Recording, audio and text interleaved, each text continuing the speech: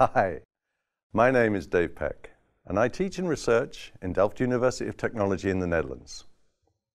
Today, I would like to explore with you the history of critical materials. We will look at selected events over the 20th and into the 21st century. And although we could explore much further back in time, if only I had the time. Changes in demand and supply of materials has, through the 20th century, led to periods of material scarcity, and examples of this can be seen during wartime. But these problems are not just seen during times of conflict, and threats concerning the control of material supply has often led to increases in geopolitical tensions, which in turn has led to wars breaking out. Whilst wars have been won due to control of material supplies, the reverse is also true, where a key factor in the defeat of a country has been insufficient materials supply. An example of this situation can be seen in World War I. By 1918, even though the German Imperial Army was still a formidable fighting force in the field, the collapse on the home front led to a rapid German defeat. This situation was to some extent the result of severe materials supply difficulties within Germany. At the same time, the Allies were able to maintain and even increase their supplies. By the 1930s, the experience in World War I led some nations to feel they were threatened by lack of direct control of their own resources. Countries such as Germany, Italy, and Japan felt they were have-not nations. That is to say, they did not have control and security of their own material supplies, which in turn would restrict their freedom of action. They saw other countries such as Britain and the United States of America as the have nations who had all the materials they needed. It was, however, not the case.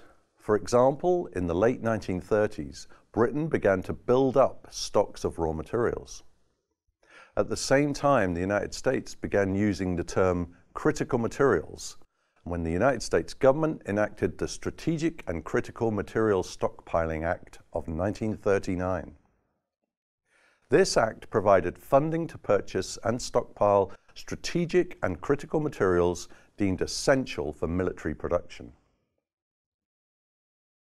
The material needs of Britain and the USA were derived from the material demand arising from the planned requirements of military equipment, such as munitions, aircraft, ships, guns, or vehicles. Of course, these events so long ago cannot be directly translated into actions and solutions today, not least in the complexity of the materials themselves.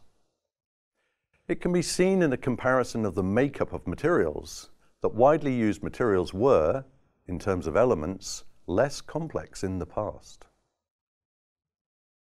The tensions and difficulties around materials did not cease with the end of World War II.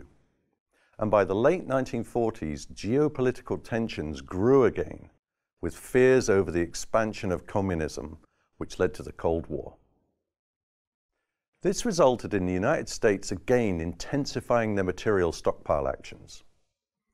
In 1950, the Cold War turned hot with the outbreak of the Korean War. In just 6 months, the USA's stockpiling budget increased from $2.9 billion, and by 1956, and following the end of the Korean War, it was around $10.9 billion. Over this period, the USA set up the President's Material Policy Commission, which was tasked to assess if global resources could meet future USA demand. The subsequent report, called the Paley Report, predicted significant shortages based on estimations of future resource demand. The report proposed a range of technology innovations, developing domestic reserves and continuing stockpiling to overcome material constraint problems. For example, the Paley Report highlighted the increase of material requirements over a 7-year period for the first American jet fighter, the P-80, and for the F-94C, which was a later development of the same aircraft. In the 1970s, the American approach to critical materials was further developed. The Arab-Israeli conflict in 1973 led to a global oil crisis, with the United States experiencing a total oil embargo. The prices of materials also continued to rise due to economic growth in Japan, North America, and Europe. From 1947 to 1971, raw material prices had increased 21%. But from 1971 to 1973, those prices increased by 46%.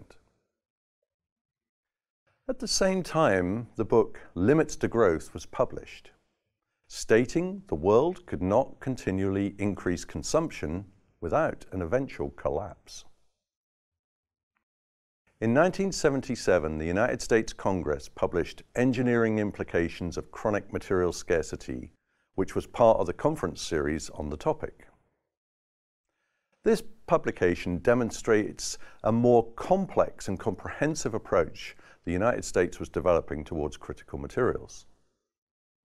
This approach laid the foundations of critical material approaches in the 21st century.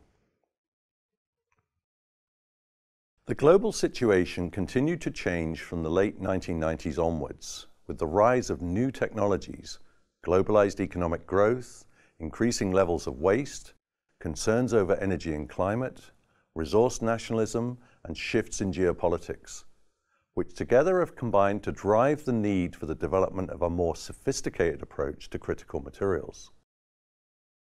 This development has ensured that around 2006, critical materials had become a distinct field. The challenges shift over time, but they do not go away.